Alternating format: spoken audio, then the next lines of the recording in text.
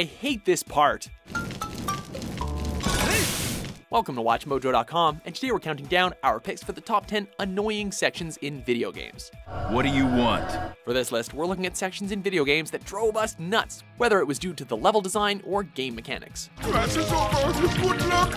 We aren't focusing on specific sections or levels in a single game, instead doing an overall sweep of those sections that annoy us every time. 3, 2, 1, fire! Number 10.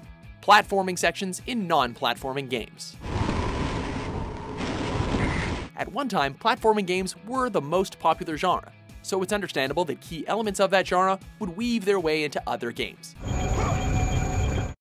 There are, however, some games that really don't need platforming sections, and we're mainly talking about first-person shooters. We can understand the need to hop over a ledge or something, but when we are jumping onto small platforms and can barely see our feet, things get a bit frustrating. This is probably made worse by the fact that most real 3D platformers allow you to correct your trajectory mid-jump, whereas shooters and RPGs rarely incorporate this feature. Number 9. Filler fetch quests. I want you to carry out this task. What? You see them in almost every RPG. An NPC will stand around waiting for you, the hero, to show up so they can give you a difficult task of retrieving their lost necklace, their lost pet, or the ever so popular collection of rare herbs. You find some iron and a good logging site. Maybe Harriet can get our troops better weapons. These types of quests are pretty much there to stretch out the game. Games like Skyrim or Dragon Age boast tons of side quests, but most of them equate to, hey, I know you're supposed to save the world today, but could you run a quick errand for me? Because I'm lazy. Also, anyone who's played Monster Hunter will know what I mean when I say egg quests. Number 8. Sewer levels. Welcome to the sewers, punk. The guy you're replacing, he had that same tough guy smirk on his face that you do. Sewers are dark, dank, smelly places, so why would we want to experience this in any form? These types of levels have you traversing maze-like environments, often pushing switches to open up new sections while fighting off the standard bats, rats, and other rodents.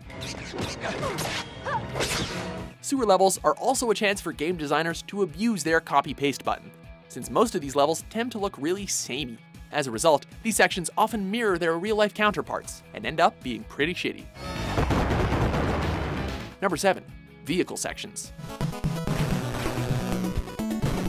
You need to get to your next destination fast, or the bad guys are getting away. So how would you go about getting there or catching up?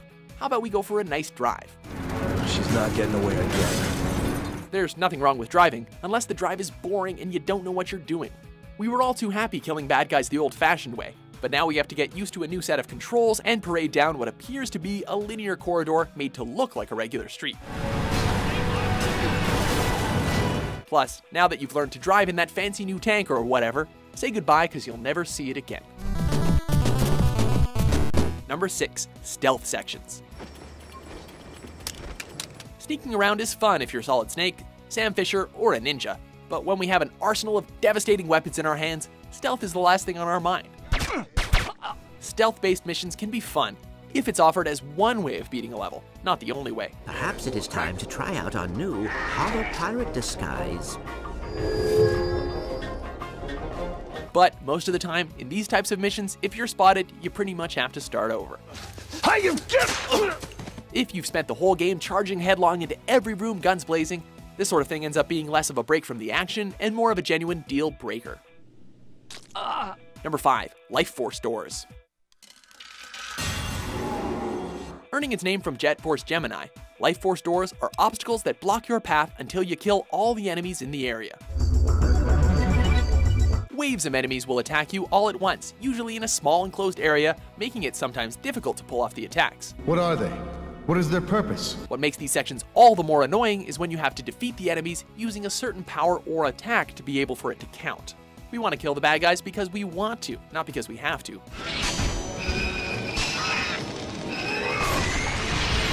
Also, where's the logic in this from the bad guy's perspective? Let's make sure he can kill everyone I throw at him before opening the next door so he can get to me? Seems legit.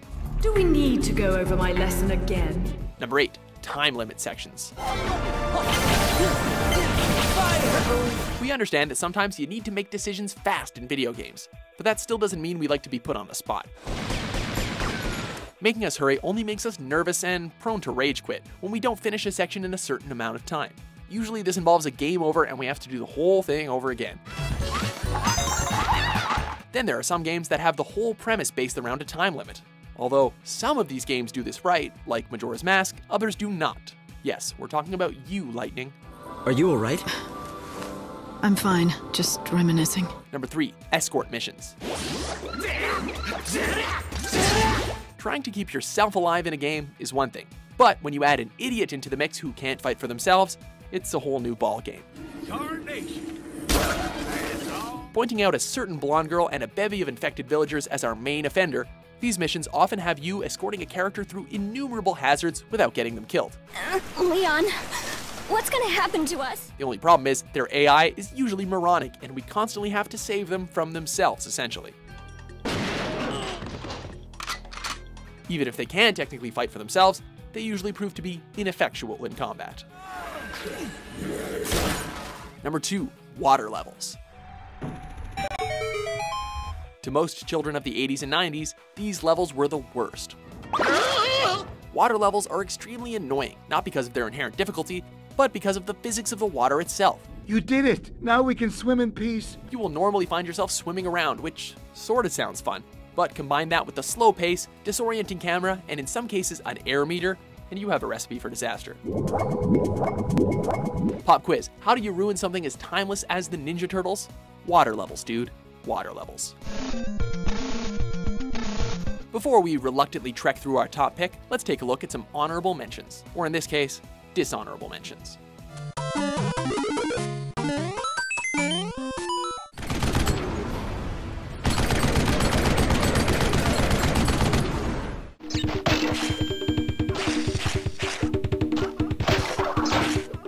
Number 1, QuickTime events. This seemed like such a good idea the first time we saw it. QuickTime events are there to keep you on your feet by having you press the right button or sequence of buttons to interact with the game, if done right. Don't be shy, let the music inside it dance, dance, dance. Unfortunately, they aren't always used correctly or are placed in areas where they shouldn't be. For example, you could be watching and enjoying a cutscene, and out of nowhere you get hit with a QuickTime event that you can't react fast enough to, and then you're dead. These did work way back in the 80s for Dragon's Lair, but nowadays they're essentially used to make you feel like you're playing a cutscene, but you're not. It's like watching a movie where you have to keep unpausing it every 2 seconds or it'll restart on you. Do you agree with our list? That was fantastic! What video game sections annoy you the most? Nothing comes to mind, love. Sorry. For more not so annoying top 10s published every day, be sure to subscribe to WatchMojo.com.